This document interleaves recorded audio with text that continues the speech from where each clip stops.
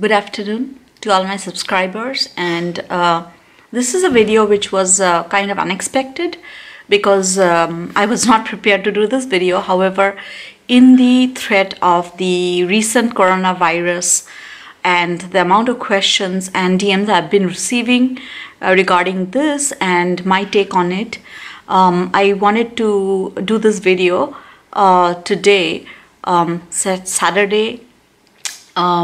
This is Saturday morning in US right now. It's January 25th, 2020, and I'm just going to try to do this video in question answer session mode so that I can address the questions, because this is exactly how the questions came to me, either from patients or other friends and family and DMs and Instagram or other messages that I received. The first and foremost question is, what is a coronavirus? Coronavirus falls in a very common group of viruses that causes respiratory illness, and it is a prevalent illness that is seen mostly in young children, and definitely in immunocompromised patients it's definitely a more threat. However, we know that this strain that we have, the coronavirus strain, which is called the 2019 nCoV, is not just the run-of-the-mill kind of coronavirus which just causes like a little sore throat, cough or congestion. This is absolutely a dangerous threat. This strain is not the usual one. Now, my second question is, where was this first seen? The first case was seen in Wuhan. This is how you spell it.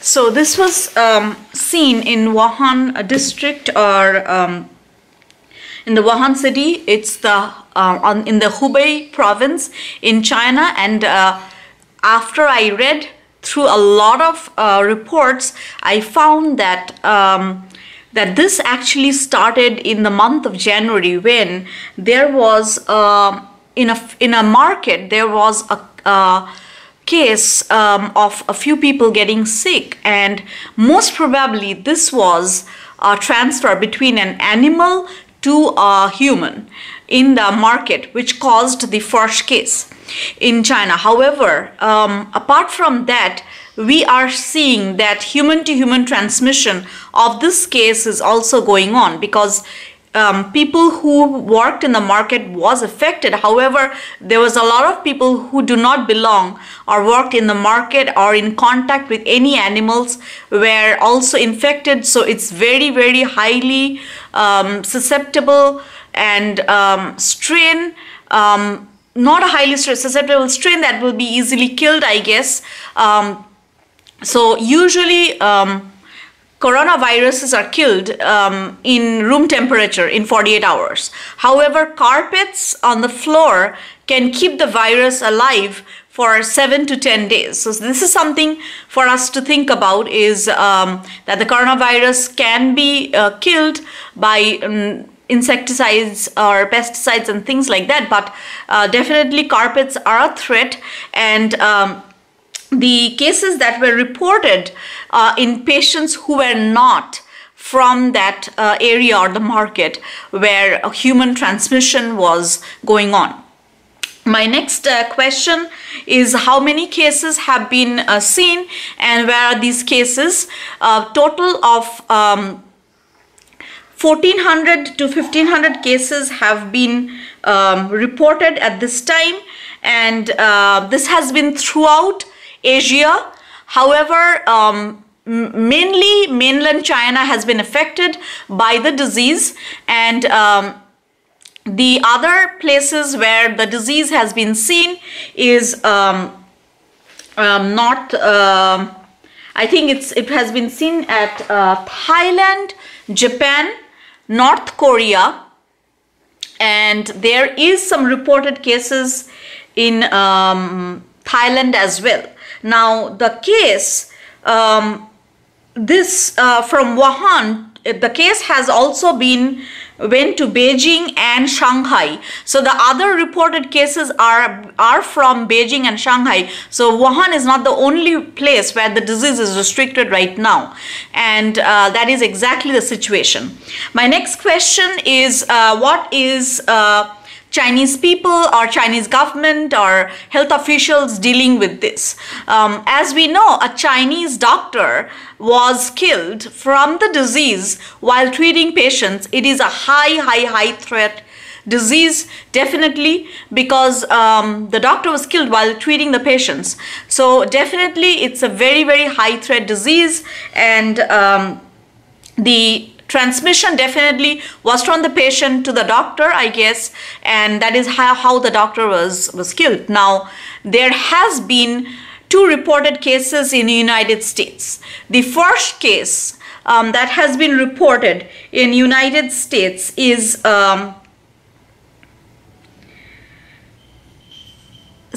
just a little north of Seattle, and this was in a patient who is 30 years old, and he lives in Washington State. He visited Wuhan during the month of January.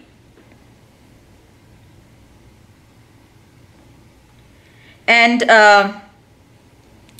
so that's why we have seen that this is more of a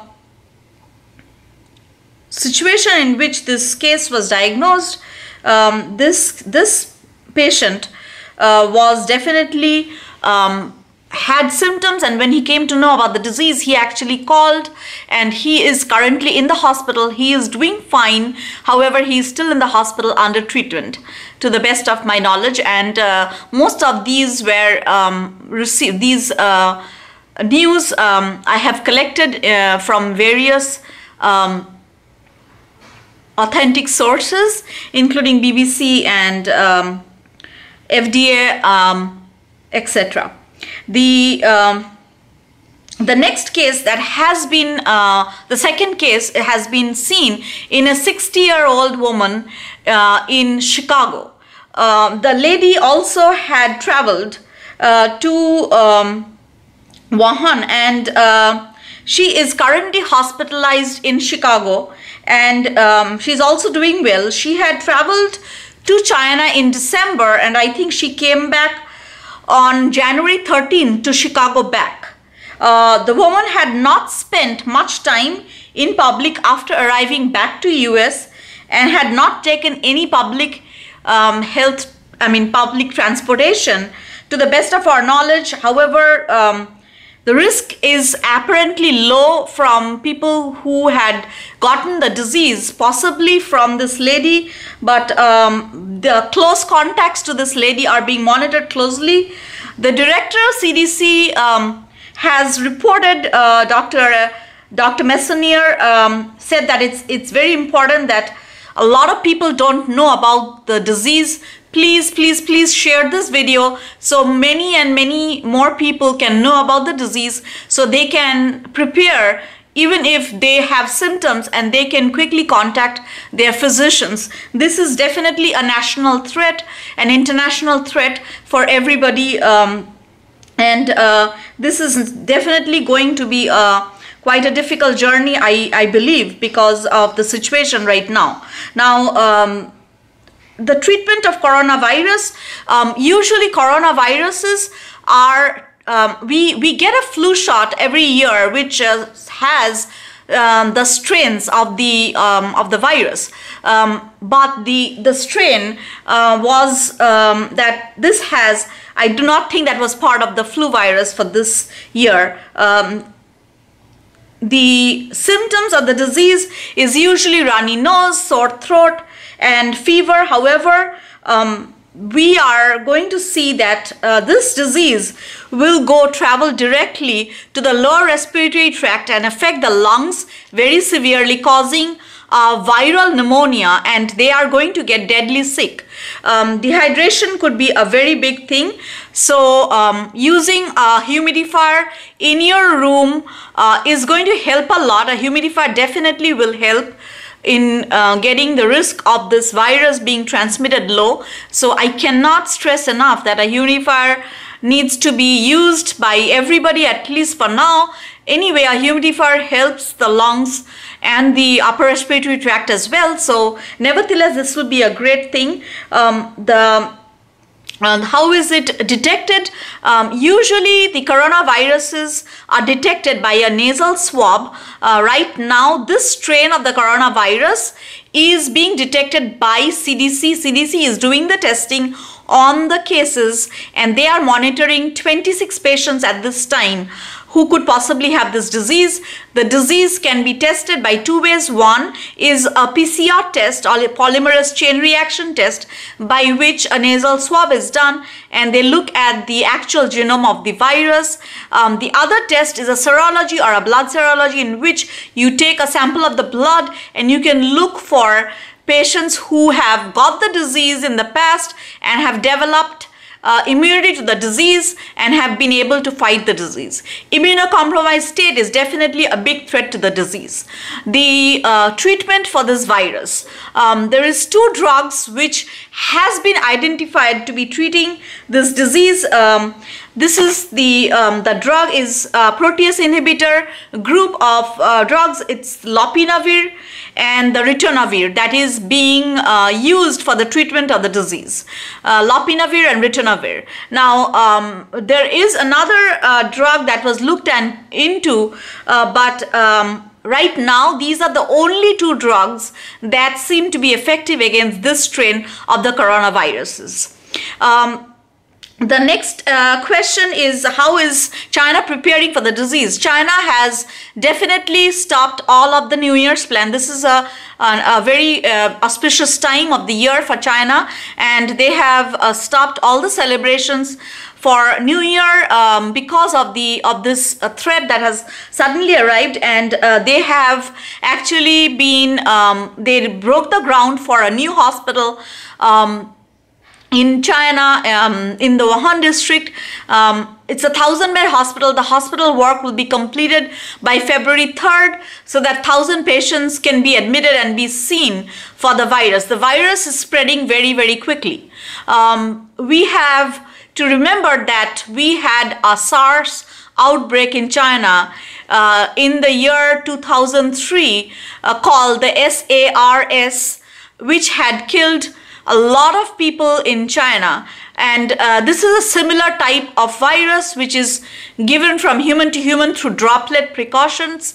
Definitely, so that if somebody is coughing, they need to keep the cough covered because it's transmitted by droplets. Wearing masks for traveling will be very important if you are going to go for international traveling or any traveling outside the United States or even inside the United States. Using a mask will be effective because the disease seems to be transmitted by droplets and so forth. These are some of the things that I felt was important. Hydration again is a key. Taking vitamin C, zinc could help in you preventing the disease, just increasing your immunocompromised state, which is very, very important. So that is patients who have COPD or have prior history of pneumonia or prior history of coronary disease. They are definitely at higher risk of getting the disease. However, hopefully we will be able to contain the disease within a few patients and be able to treat it. I will be following this disease very, very closely and bring you updates for the disease as much as possible. I hope you liked the information, and if you have any other questions, please do not forget to write down so I can answer the questions in an update video which I will be doing soon on this virus. For now, this is all, and please do not forget to subscribe to my channel for updated news on this threat that we are getting, and we will continuously monitor the threat. Definitely. I hope you guys stay safe and have a great rest of the day and weekend. Take care.